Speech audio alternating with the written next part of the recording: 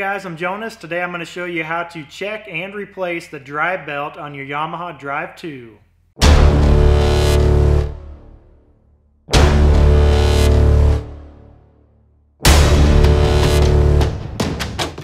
To check your drive belt, you're going to use a pair of vernier calipers, and we're going to be measuring the width of the belt. When these belts are brand new, they're 31 millimeters wide, and then when they're worn out or ready to be replaced, they're going to be 27 millimeters or less is when they get below spec and you're going to need to replace it. So basically all you need to do is take your calipers and measure how wide the belt is. So this one is at 30.12, which, as I said, new is 31, spec in the minimum side is 27. So this belt is easily still within spec and should still give us good top speed, good performance, as long as we don't have any spots that the belt is damaged or burned. To replace the belt on these carts, what you're going to want to do is try to roll the belt off of the back clutch first, and then you can remove it from the front clutch. Make sure that your cart is in neutral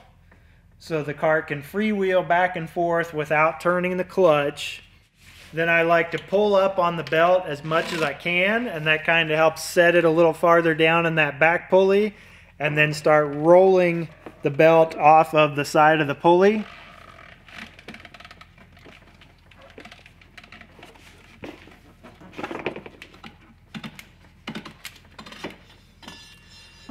And then you can just slide the belt off the side of the front clutch.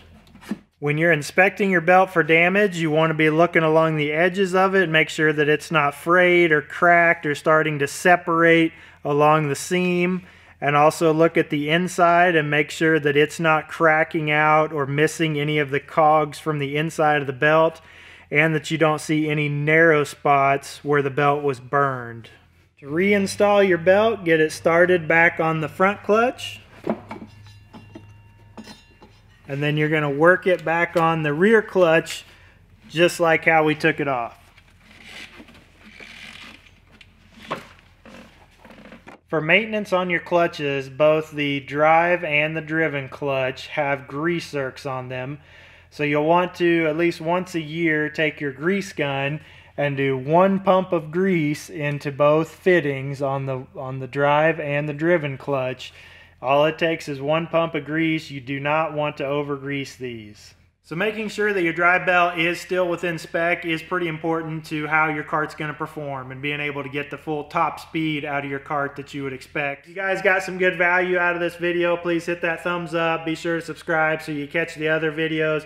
We're going to be doing all the maintenance on these carts. So we've got, you know, your brake cables to adjust, grease and clutches, changing oil in your rear diff. Basically everything that you would need to do to one of these if you really wanted to go through it top to bottom. So be sure to check back, catch all those other videos. Thank you guys for watching. Have a great day.